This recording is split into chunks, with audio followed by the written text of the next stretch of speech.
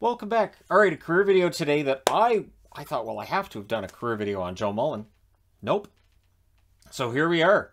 A Hall of Famer, National Hockey League Hall of Famer, who was undrafted. So again, if a player isn't drafted, doesn't necessarily mean they won't have an excellent career. He was a small, by NHL standards, player. So that's a detractor. He's also U.S. born. Now, an American-born player now, no big deal. But back in the late 70s, American-born players didn't have the same reputation as, say, Canadian-born players. So he is signed as a free agent by the St. Louis Blues, undrafted, in 1979 on August 16th. 79-80, he did not play for the Blues during the regular season, but he did play a game in the playoffs.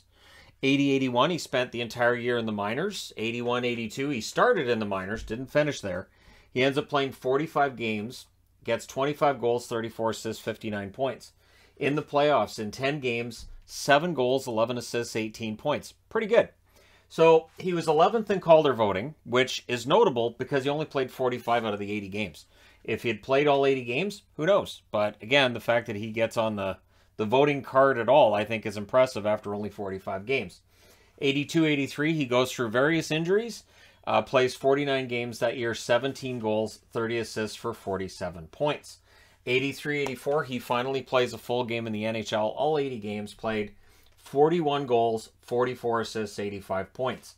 So his points per game stay pretty consistent with the year before. His goals, excellent, 40-goal season for him. In the playoffs, he adds 2 goals in 6 games. So things are going pretty well. 84-85, plays 79 games, 40 goals, 52 assists, 92 points. In the playoffs, he plays 3 games, does not record a point there. He was second in voting for the Lady Byng Trophy. Very gentlemanly player, didn't take a lot of penalties. 85-86, he had a contract dispute that kept him out for the first few games of the season.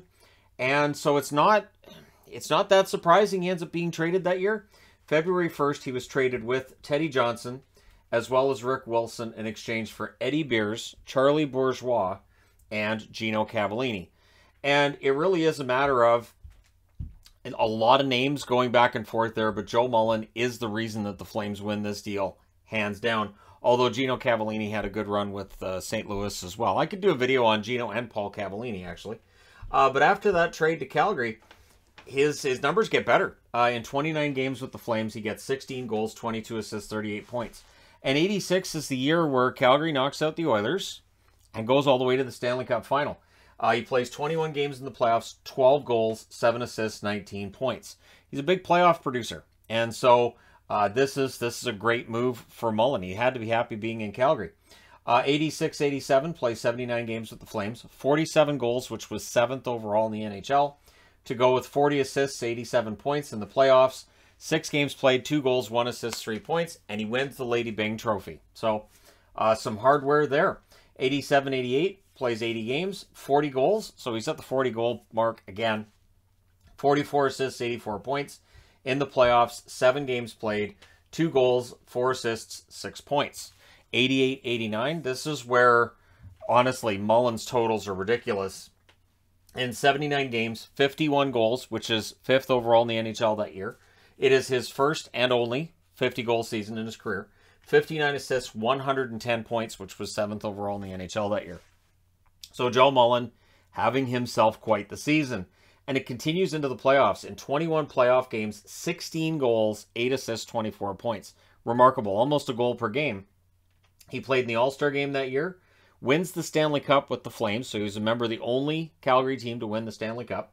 Lady Byng, he wins that again, second time in 3 years. And he was a first-team All-Star playing on the left wing. So 89-90, what would end up being his final season in Calgary. 78 games played, 36 goals, 33 assists, 69 points. In the playoffs, 3 goals in 6 games. His point totals drop 41 points. His goal total drops 15 goals.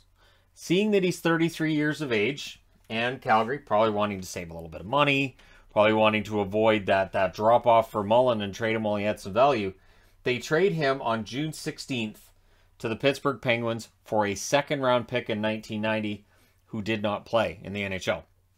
At least I don't recognize the name, so just throwing that out there.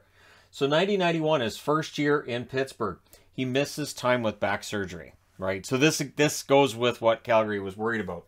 But he plays 47 games for the Penguins, 17 goals, 22 assists, 39 points. But in the playoffs, he plays 22 games, 8 goals, 9 assists, 17 points, and there's the Stanley Cup. So he wins himself his second Stanley Cup in 3 seasons. Did he become a one-man dynasty? You know it. 91, 92, and 72 games, 42 goals, which was 10th overall, 45 assists, 87 points. He does get a Stanley Cup ring, although he gets hurt. Gets hurt relatively early on. Only plays 9 games in the playoffs, 3 goals, 1 assist, 4 points. He had a knee injury during those playoffs, and so he only plays the 9 games. But he gets a cup ring, and again, that's his 3rd cup ring in 4 years.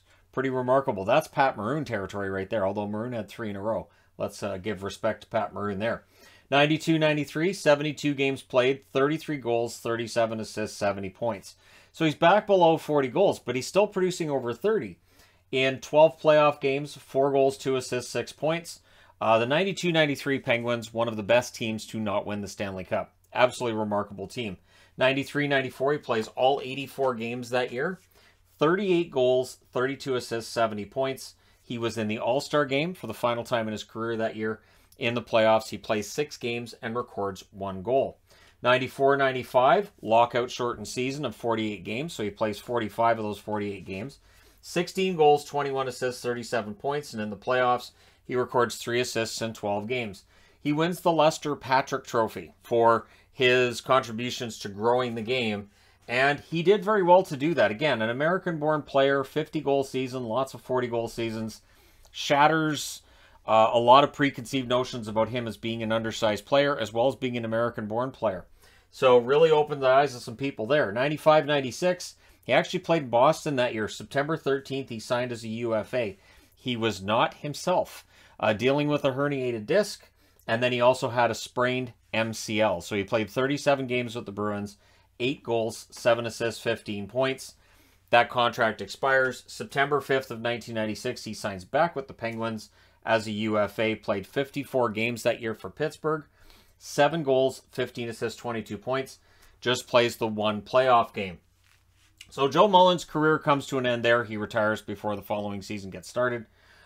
He ends up in the Hall of Fame in the year 2000, so that would have been his first year he was eligible. Played 1,062 games, 502 goals, 561 assists, 1,063 points.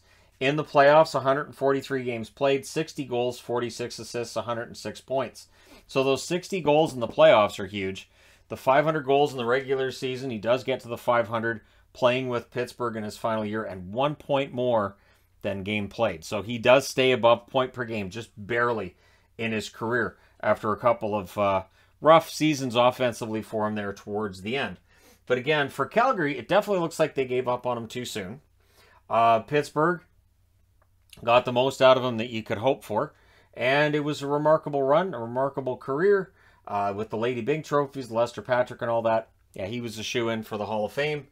And I'm really surprised they didn't do a video on him before. So I'm righting or wrong with this one as far as I'm concerned, that this video probably should have been done years ago. But he's a Hall of Famer. He's one of the best American-born players to play the game in the National Hockey League. Let me know your thoughts in the comments section below as always. Don't forget to hit like and subscribe if you're browsing your way through. You just happened upon this video. Thank you guys so much for watching, for all your support. I will talk to you again soon.